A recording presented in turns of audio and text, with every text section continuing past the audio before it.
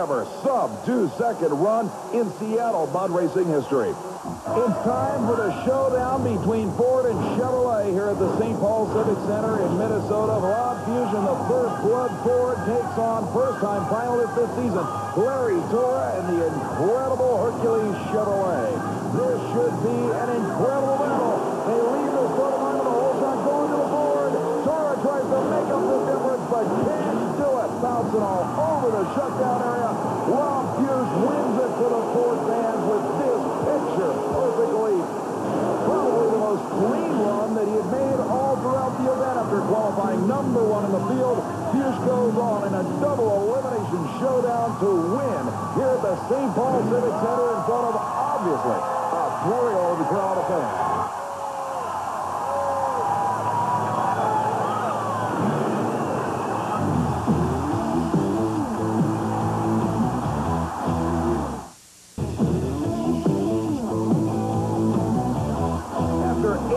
The Seattle Kingdom Mud Racing Championship has become one of the best.